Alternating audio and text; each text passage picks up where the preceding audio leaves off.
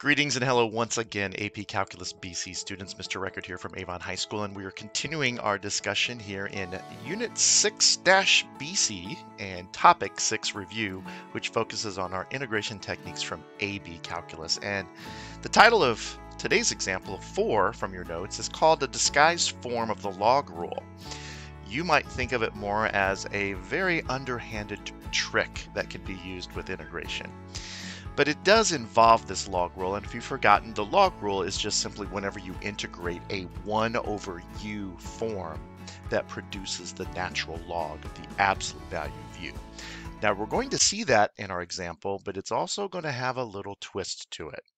So if we move on to that example 4, you'll notice that the integration problem is set up so that we're integrating 1 over 1 plus e to the x.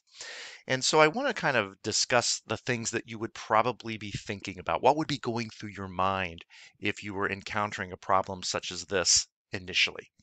Well, it's very likely that you might think, try to do a U-substitution. Maybe you might let u be 1 plus e to the x power. But the problem with that is that the derivative of that denominator is going to produce an e to the x that you don't see in the numerator. In fact, that numerator just doesn't have a whole lot for us to work with. So that's where you're going to have to be a little creative. Sometimes integration problems have these little tricks to them. And I tell my students all the time that these tricks are tricks. The first time, maybe the second time you see them, but by the time you see them the third or fourth time, they become tools or techniques. So I want to kind of motivate this a little bit as best I can. Notice that the denominator is a 1 plus e to the x. And so we think that, gosh, if the numerator had just an e to the x instead of a 1, we would probably be okay. Or let's say if the numerator was, say, 1 plus e to the x, then we have basically something that's equivalent to 1, and we would be okay to integrate. Well, those are the two things that you want to make happen. And the trick that we're talking about is just rewriting this. Keep that denominator 1 plus e to the x. Nothing is going to change with him. But for that numerator, we are going to add e to the x, and then we're going to immediately subtract e to the x. And then we finish it up with that dx. Now I want you to take a look at that.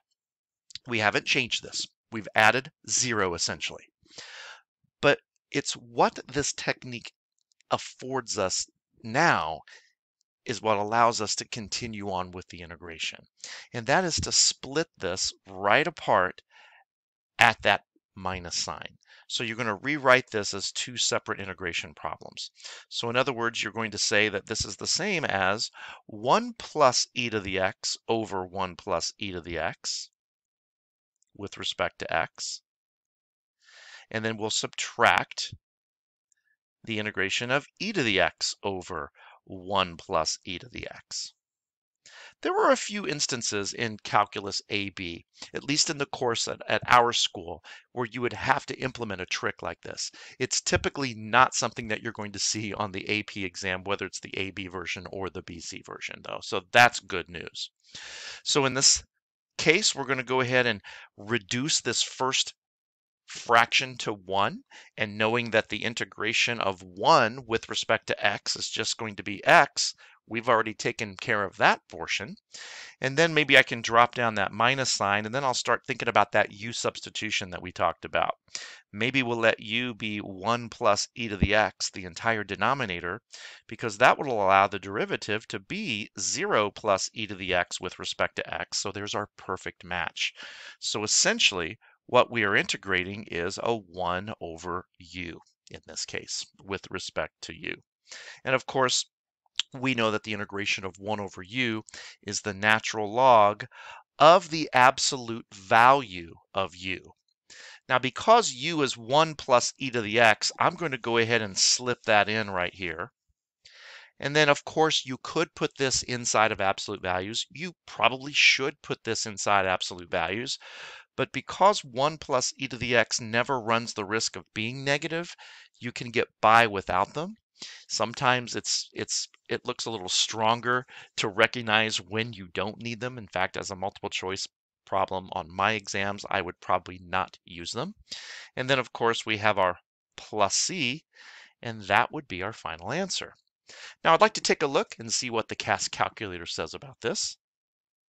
So here we are, got my software open, my camera is moved out of the way, and we can actually go in and integrate. So let's get the right Shift plus. I'm going to get rid of the boundaries of integration here. And now we're going to put in our fraction. So we're integrating 1 over 1 plus e to the x power. Let's see, I don't necessarily have to scream that x, do I, with respect to x? And then let's hit enter. And I believe that is what we had on paper, right? X minus the natural log of, switch the order, e to the x plus 1. And as we see, indeed, that is what we had. So I guess the name, a disguised form of the log rule, wasn't completely untrue. We did use a 1 over u form for this, but it's what we had to do to make that happen, which was a bit tricky. I don't mean for this example to scare you, but I think whenever you exhaust all other possibilities, you might want to think in the back of your mind, is there something that you can add and then subtract that would allow you to split the integral up in order to have a better chance at finding the antiderivative? We're going to take a look at example 5 and example 6 in our next 2 videos to round out our review of AB before we move on to BC techniques. Anyway, I hope this certainly helps, and we look forward to seeing you at the next video.